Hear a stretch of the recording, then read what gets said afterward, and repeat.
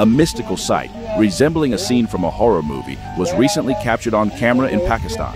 Millions of tiny fish, as if driven mad, rapidly moved across the scorching sand, pulling a stream of water along with them. At first glance, this phenomenon may appear frightening.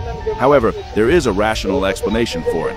Puntius, small freshwater fish from the carp family, are locally nicknamed Puti fish or traveling fish because of one remarkable trait. They exhibit an intense attraction to any current, particularly when confined to a limited body of water.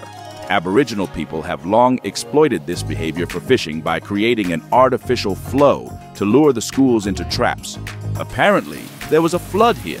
The water burst its banks and gushed onto the surrounding roads, with numerous schools of curious little fish instinctively following the current.